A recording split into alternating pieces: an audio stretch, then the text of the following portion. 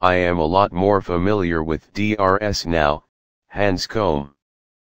Young Australia batsman Peter Handscomb, who took the blame for his captain Steve Smith's DRS fiasco, on Thursday said he is now familiar with the decision review system rules and it's time to move on from the incident that sparked a huge controversy.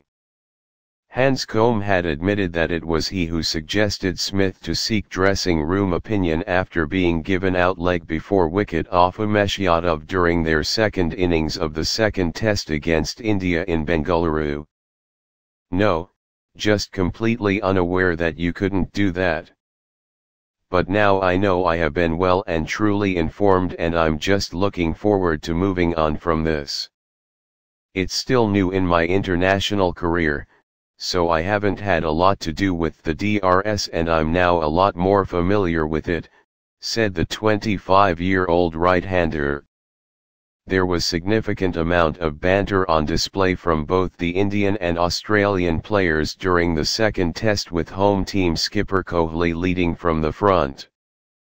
But Handscomb said the visitors are not too worried about what their opposition do. "I thought we handled him, Kohli, quite well on the field. Like I said before, we just go about our business, not too worried about trying to get into verbal stash. We know what we have been doing, we were definitely not chatting, that's for sure.